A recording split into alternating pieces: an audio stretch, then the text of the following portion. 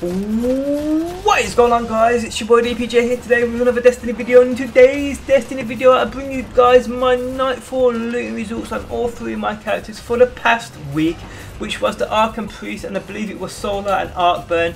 This one was ridiculously easy, as you can see on screen. Now we dropped in literally 15 seconds, that being the Archon Priest, by the way. It was just so easy, it really was. As you guys know, actually probably a lot of you guys don't know, I actually at the moment can't record videos over 15 minutes long. Some sort of YouTube glitch, but as soon as they fix that I will start posting these live Nightfalls again, soloing them of course. But we're going to start with my Hunter in terms of Nightfall loot, and I got the Medine Multi-Tool Exotic Scout Rifle, and I've had this quite a few times now. Since the House of Wolves dropped, I mean, they just love throwing this thing at me. Easy now found a legendary engram, as you can see on screen now, and Deadshot found the ACD/0 feedback fence exotic Titan gauntlets, offering 44 intellect and 48 strength. Moving on to my Titan, and I got the Sawtooth Oscillator heavy machine gun. Now I might as well show you this anyway. I did the biggest fail ever, as you can see by the scoreboard. I only got like 4 kills. Basically what it was, I died at the start of the strike, and I wanted to get a strike without dying, so I backed out at the end. I joined back and I was basically playing really defensive.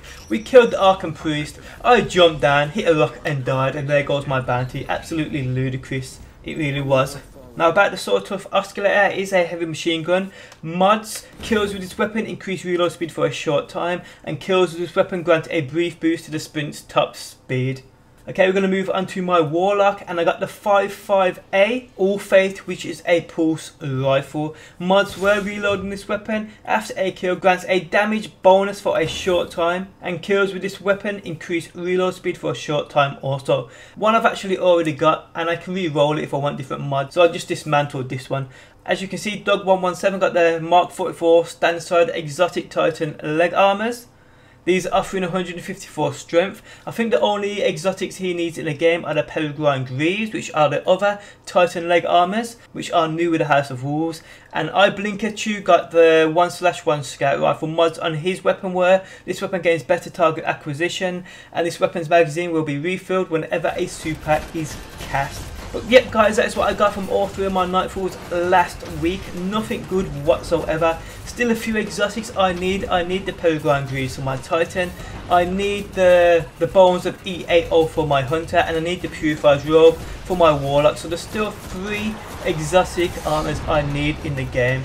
So hopefully this week now, and Skolas being the Nightfall, I will get at least 1 exotic I need. But guys, let me know what you got down below in that comment section from the Nightfall from this past week. Did you get anything you want? Let me know down below. Hope you guys enjoyed the video. Do drop a like, I do appreciate the support, and peace out until next time.